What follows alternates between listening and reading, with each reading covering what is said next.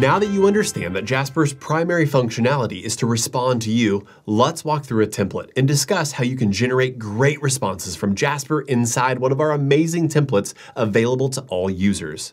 When looking at a template, you will see a set of predetermined input fields. These fields are the baseline information you want Jasper to reference in his response.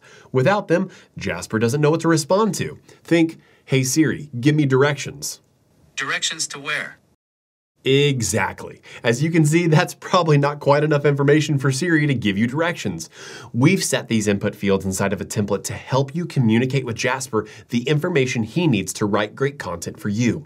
Once you have communicated to Jasper via the given input fields for that template, click the Generate AI Content button at the bottom of the template.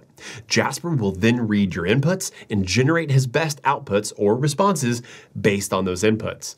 Templates are built for specific output structures, so you'll notice some template responses are going to generate lists like the blog post outline template, while others are structured in a paragraph form like the paragraph generator or the product description template. That's how a template functions. Pretty simple, right?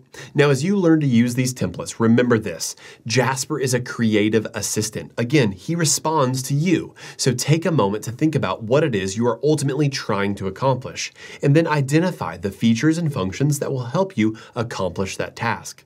With the right inputs in a template, you can generate ready-to-publish social media content, emails, blog posts, and ads in seconds.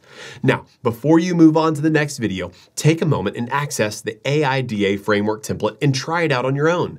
Test out how changing the inputs will change the responses or outputs Jasper creates.